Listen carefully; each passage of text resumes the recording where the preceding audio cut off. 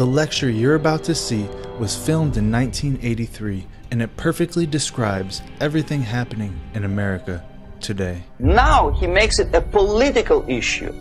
He demands recognition, respect, human rights, and he rallies a large group of people. And there are violent clashes between him and police, his group and ordinary people, no matter what. It's black against white, yellows against green, doesn't matter where his division line goes. As long as this group come into antagonistic clash, sometimes militantly, sometimes with firearms, that is destabilization.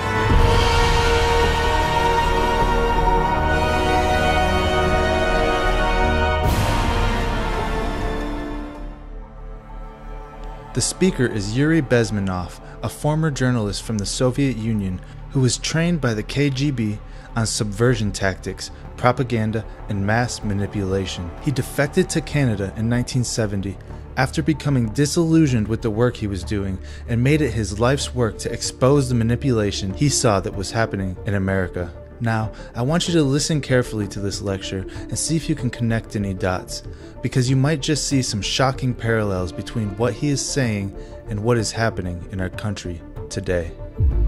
What subversion is? Basically, it consists of 4 periods, time-wise. If we start from here and go this way, time, right? This is the beginning point. The first stage of subversion is the process which is called, basically, demoralization. It says for itself what it is.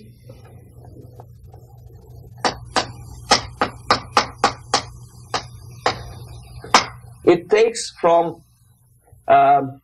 say, 15 to 20 years to demoralize a society. He just said it takes between 15 and 20 years to demoralize a society. Well, the year is 2020. Can you think of any major events that happened about 20 years ago today? Why 15 or 20 years? This is the time sufficient to educate one generation of students or children. One generation, one lifetime span of a person, a human being, which is dedicated to study, to shaping up the outlook, ideology, personality. Can you think of a generation that fits that description? I most certainly can.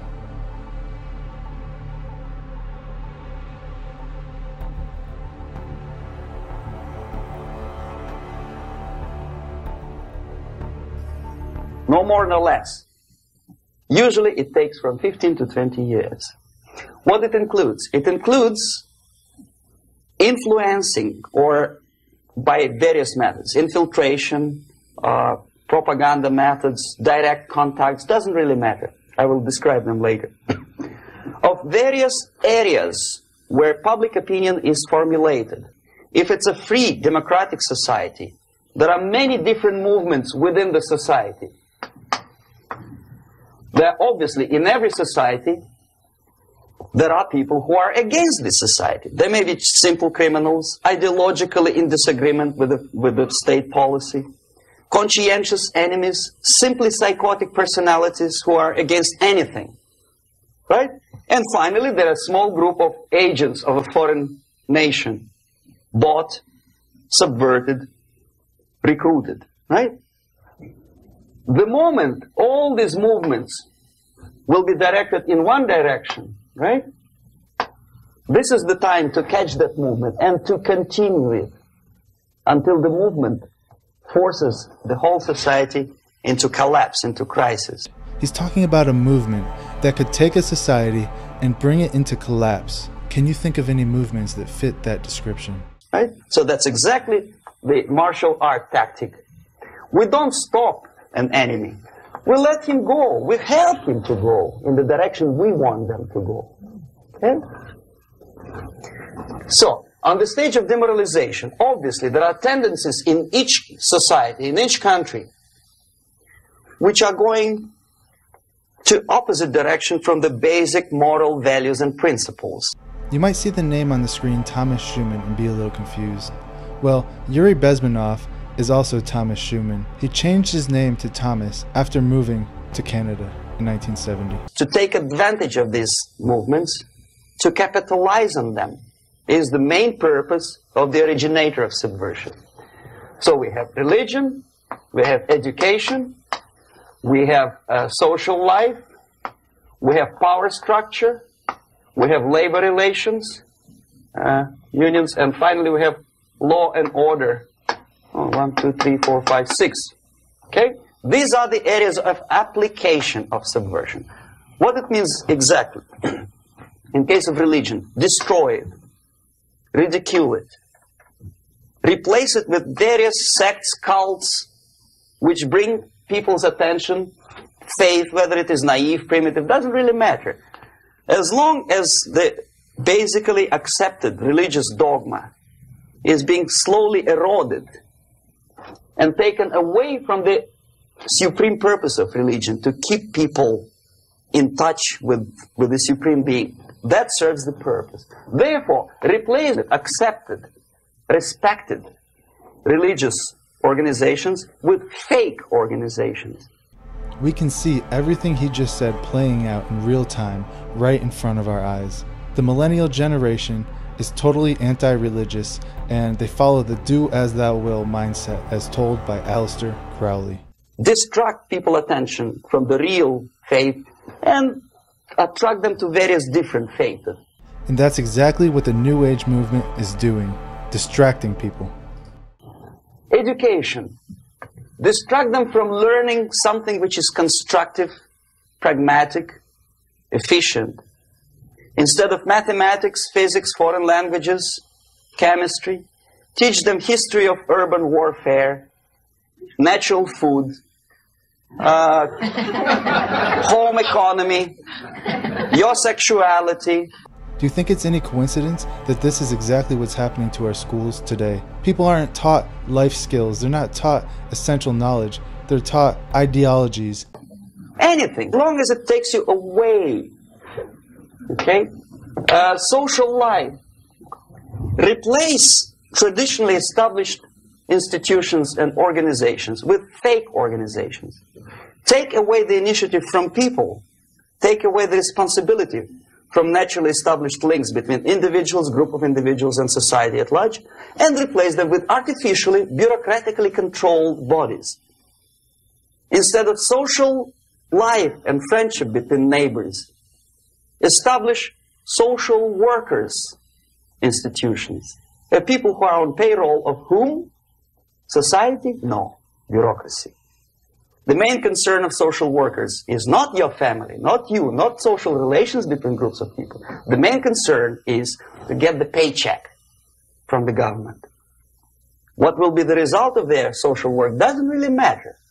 They can develop all kind of concepts to show to the government and to the people that they're useful. Okay. Away from the natural links. Power structure. Okay. The natural bodies of administration, which are traditionally either elected by people at large or appointed by elected leaders of society, are being actively substituted by artificial bodies. The bodies of people, groups of people, whom nobody elected. Never. As a matter of fact, most of the people don't like them at all, and yet they exist. I can think of dozens of organizations that fit that exact bill. Let's see. Council on Foreign Relations, the Trilateral Commission, the Bilderberg Group, and the list goes on. There's dozens of them. One of such group is media. Who elected them? How come they have so much power? Almost monopolistic power on your mind. They can rape your mind. He's talking about the media in terms of 1983. What we see today is 1,000 times worse than what he saw. But who elected them? How come they have a nerve to decide what is good and what is bad for the elected by you, president, and his administration? Who the hell are they? Spiro Agnew, who was hated by the liberal left, called them a bunch of enfeebled snobs. And that's exactly what they are. They think they know. They don't. the level of mediocrity in a big establishment like New York Times, Los Angeles Times, major television network, you don't have to be excellent journalist. You have to be exactly a mediocre journalist. That's easier to survive. There's no competition anymore. You have your good, nice income, $100,000 a year. That's it. Whether you are better or worse doesn't really matter anymore. As soon as you're smiling to the camera and do your job. Doesn't this ring truer today than ever before? In this age of mass media manipulation and fake news, what he's saying is definitely on point. That's it. No more competition. Power structure slowly is eroded by the bodies and groups of people who do not have neither qualification nor the will of people to keep them in power, and yet they do have power. Okay. Together with that, there is another process. Law enforcement, law and order organization and structure is being eroded. For the last 20, 25 years, if you see old movies and new movies, you can see that in new movies, a policeman, an officer of the United States Army looks dumb, angry, psychotic, paranoid. And now we've seen them take this to the next level. We're seeing defund the police. We're seeing the police demonized on a global scale, and it's happening right in front of our eyes. A criminal looks nice, kind of, well, he smokes hash and shoots the whatever drug, but basically he's a nice human being. He's creative.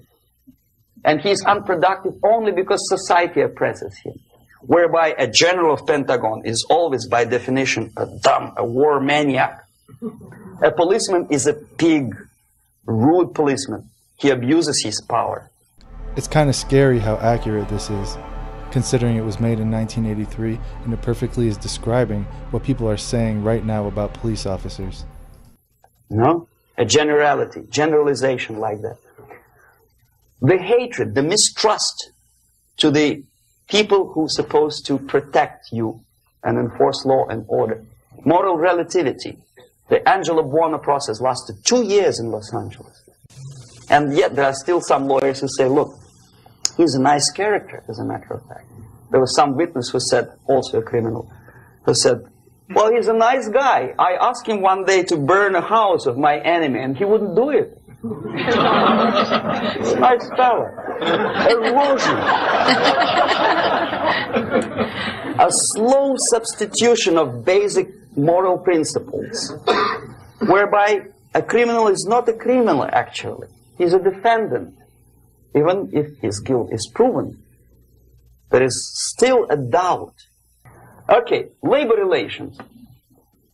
At this stage, within 15 to 20 years, we destroy the traditionally established links of bargaining between employer and employee. The classical Marxist-Leninist theory of natural exchange of goods. A person A has 5 sacks of grain and person B has 5 pairs of shoes. And the natural exchange without money is when they bargain between each other. And only with the introduction of the third force, C, an entirely third foreign stranger who says, no, don't give him 5 sacks of grain, give it to me. And you give me your 5 pairs of shoes and I will distribute it accordingly. So that the economy will go. This is the death of natural exchange, death of natural bargaining. Well, trade unions were established 100 years ago. The objective was to improve working conditions and to protect the rights of workers from those employers who were abusing their right because they had more money. Objectively, at that time, initially, the trade union movement did work. What we see now is that the bargaining process is no longer resulting in the compromise, which is leading objectively to betterment of working conditions and increase of salary. What we see is that after each prolonged strike, the workers lose. Even if they have 10% increase of their salaries, they cannot catch up due to inflation and due to missed time More than that, millions of people suffer from that strike because economy now is interdependent. It's intertwined like one body. If previously steel workers, say 100 years ago, could strike and nobody would suffer, now it's impossible anymore. If a garbage collector strikes today, the rest of the multi-million city is stinking. I mean, there's no more service. In Quebec, for example, we had the electricians who were on strike in the middle of winter. You can freeze your bottom, and they still were on strike. Did they catch up with the salary? No, they lost. Who benefited? The leaders of trade unions. We just saw this exact scenario unfold with the whole COVID-19 lockdown. We were told some businesses were essential, therefore they were allowed to stay open and make money, while other businesses were forced to shut down. And who profited the most from all this? Let's see, Amazon, Walmart, all the big companies profited, while the small mom and pop places were almost bankrupt. What is the motivation for strike? Improving a worker's condition? No, obviously it's not. Then what is it? Ideology. To prove to these capitalists. And the obedient horde of workers, like sheep, follow these people. And they cannot disobey. Why? Because if they do, you know what happens to them. I was made to believe by media, by business, by advertising agencies that I need more and more and more. Have you ever heard any advertising on TV to consume less? No. No way.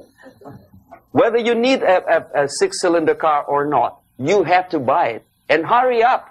When I was driving here on the local radio station, an excited announcer said, "You hurry up, rush and save, save, save. There is a pantyhose sale." Save by buying more. But what we did when I was working for Novosti Press, we would snow plow editorial offices, student organizations, religious groups with literature of class struggle. If not directly Marxist-Leninist propaganda, then a propaganda of the legitimate aspirations of working class, betterment of life, equality. And the absolute equality exists in Soviet Union, quote-unquote equality. Everybody is equal in dirt, except some people are more equal than the others in Politburo. So, the moment you bring a country to the point of almost total demoralization, when nothing works anymore, when you are not sure whether it is right or wrong, good and bad, but there's no division between evil and good, when even the leaders of church sometimes say, well, violence for the sake of justice, especially social justice. Violence for the sake of social justice. Sound familiar? It sure sounds a lot like Antifa. Say, well, violence for the sake of justice, especially social justice, is justified in countries like Nicaragua, El Salvador, well, maybe Rhodesia, and we listen to them and say, yeah, probably it's true. Is it true? No, it is not true. Violence is not justified, especially for the sake of quote-unquote social justice introduced by Marxist-Leninists. Demoralization through social justice. It should be the anthem for 2020. The next step is destabilization.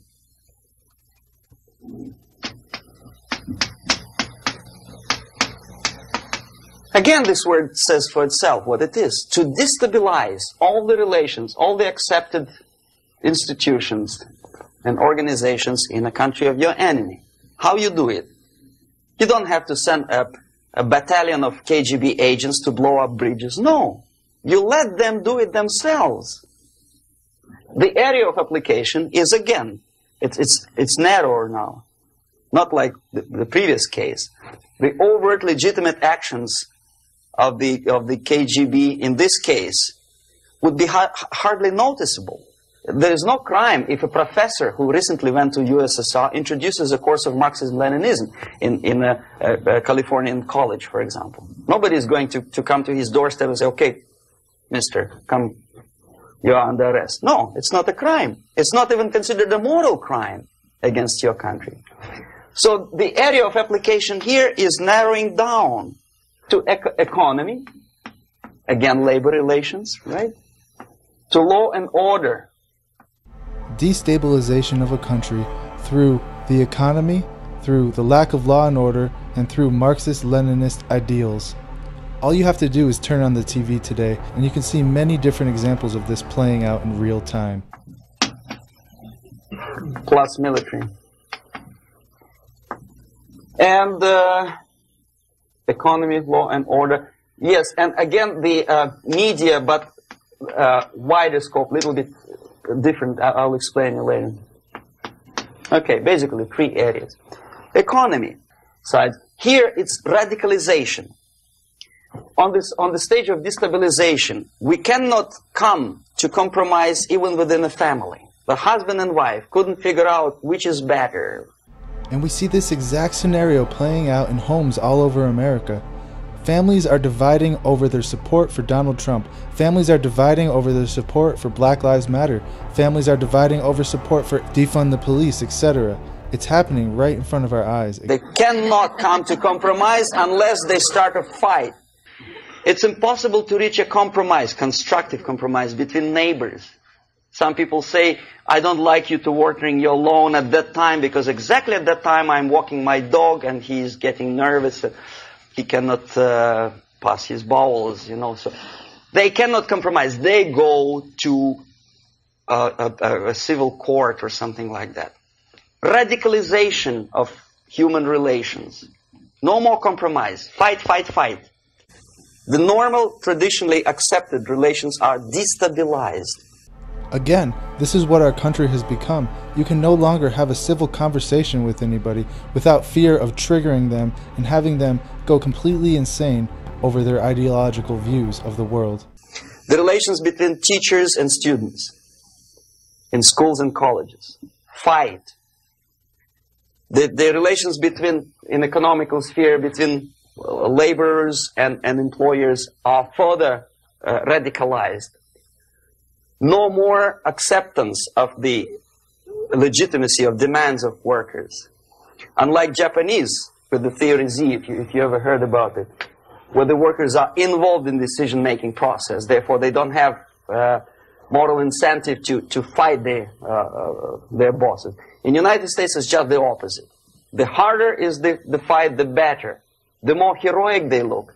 When the Greyhound network was on strike recently, the correspondents of local TV networks all over the United States were approaching these strikers and they say, oh yes, we are doing something nice. They look like heroes and they were proud. There was some family, the husband was a bus driver. Now they decided in a protest against the bosses to camp somewhere in the forest. And they were presented to the audience as a heroic, nice people. You see? The violent clashes between passengers, picketers, and the strikers are presented as something normal. 10, 15, 20 years ago, we would be angry, say, why so much hatred? And what he just said is 10 times worse today, with these quote-unquote protesters tearing down statues and renouncing our American history, just because it doesn't fit in with their ideological worldview. Today we are not. We say, well, commonplace. Radicalization, militarization sometimes. As I explained on that stage, I took a step a little bit further. Shooting people. Okay, law and order now also is pushed into the area where previously people settled their differences peacefully and legitimately. Now we are getting with this court cases in the smallest irrelevant cases. We cannot solve our problems anymore.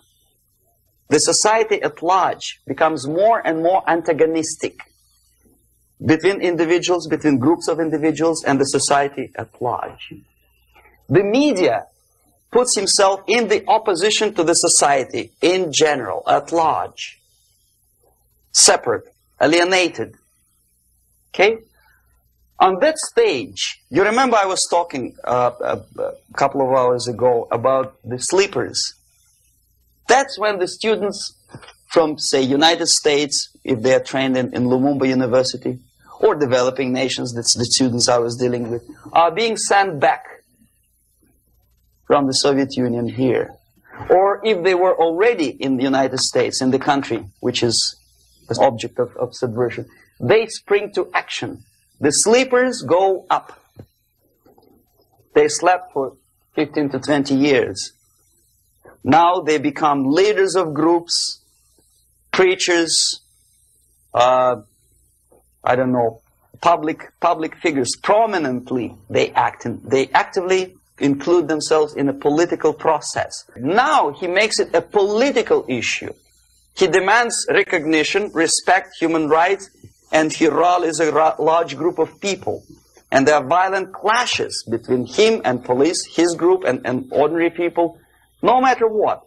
It's black against white, yellows against green, doesn't matter where the division line goes.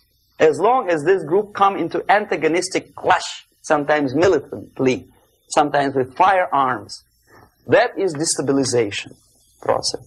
The sleepers become leaders of the process of destabilization. Doesn't mean that Comrade Andropov sends Comrade Ivanov to the United States. The person who takes care is already here. He is a respected citizen of the United States. Sometimes he gets money from various foundations for his legitimate struggle for, I don't know, human rights, women's rights, kid lib, prison lib, whatever.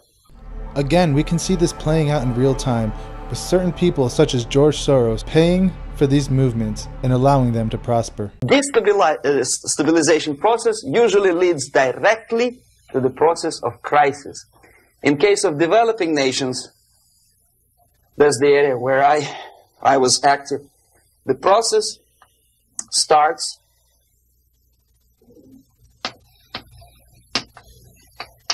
when the legitimate bodies of power, the social structure collapse. It cannot function anymore. Demoralization, destabilization, and crisis. Where do you think we are right now? So instead, we have artificial body injected into society, such as non-elected committees. Non-elected committees. We call them NGOs. You remember I was talking about them here.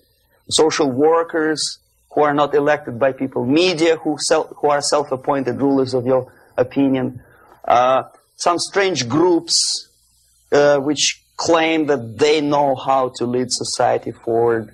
They don't usually. All they care is how to collect donations and sell their own concocted ideology, mixture of religion and ideology. Here, we have all this artificial body claiming power. If the power is denied to them, they take it by force. If power is denied to them, they take it by force. Where have we seen that recently? We've seen this play out in Seattle with the whole Chaz or CHOP movement. Okay? Crisis is when society cannot function any more productively. It collapses, obviously. That's the word for crisis. So therefore, the population at large is looking for a savior. The religious groups are expecting a Messiah to come. The workers say, we have family to feed. Let's have a strong government, maybe socialist government, centralized. When somebody put the employers on their place and let us work. We are sick and tired of going to strike and missing overtime and all that stuff. We need some strong man, strong government, a leader, a savior is needed. The things are going to get so bad. The people are going to be calling out for a Messiah, looking for a savior. Where have we heard that before? Well, the Bible tells us this exact scenario is going to play out, and the savior is going to be the Antichrist. Population is sick and tired already. And here we are. We have a savior. Either a foreign nation comes in, or the local group of leftists, Marxists, no matter what they call themselves, Sandinista, a reverend or some sort, Bishop Muzureva, like in Zimbabwe, doesn't matter. A savior comes and says, I will lead you. So we have two alternatives here. Civil war and invasion. Okay? See how it goes? Civil war, we know what it is. Lebanon is the best example. The civil war, which was artificially implanted in Lebanon by injection of force of PLO, Palestinian Liberation Organization. Invasion we had in many other countries like Afghanistan, name any East European country, it was invaded by the Soviet army. But the result is the same. The next stage is normalization. Normalization is a very ironic word, of course. It is borrowed from 1968 situation in Czechoslovakia, when the Soviet propaganda and after them New York Times declared the country is normalized. The tanks moved into Prague, so there is no more Prague Spring, there is no more violence. Normalization. At that stage, the self-appointed rulers of the society don't need any revolution anymore. They don't need any radicalism anymore. So this is the reverse from destabilization. Basically, it is stabilizing the country by force.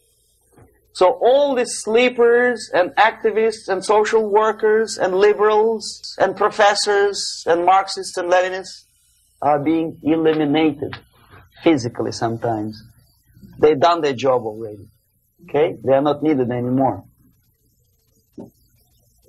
The new rulers need stability to exploit the nation, to exploit the country, to take advantages of the victory. Okay? So no more revolutionaries, please. Okay. So to reverse this process, from here, it takes only and always military force. No other force on earth can reverse this process at this point. At this point, it does not take military invasion of the United States Army. It takes strong action, like in Chile. A CIA covert involvement to prevent the savior from outside to come into power and to stabilize country before it erupts into civil war. Okay? Support the right-wing conservative forces. By money, by crooks or love, doesn't matter. Stabilize the country. Don't let the crisis develop into civil war or invasion. Oh no, your liberals will say it's against the law. Should we wait till the normalization come and Soviet tanks land in Los Angeles airport? Now, at that point, at the point of destabilization, also the process could be reversed. Again, easily than this. No CIA involvement at this point. You know what it takes here? Restriction of some liberties for small groups which are self-declared enemies of the society. As simple as that. Do not elect them to the seats of power, whether it is municipality level, state level, or federal level. So the answer to ideological subversion, strangely enough, is very simple. You don't have to shoot people, you don't have to aim missiles and Pershings and cruise missiles at Andropov's headquarters. You simply have to have faith and prevent subversion. In other words, not to be a victim of subversion. Don't try to be a person who in judo is trying to smash your enemy and being caught by your hand. Don't strike like that. Strike with the power of your spirit and moral superiority. If you don't have that power, it's high time to develop it. And that's the only answer. That's it. Thank you. So what do you think about that? Is he accurate? Is he describing what's happening in America today? Please leave a comment, and if you haven't done so already, please hit that like button. And don't forget to subscribe and hit the bell for notifications. And I want to thank you all for watching, and until next time, God bless you all.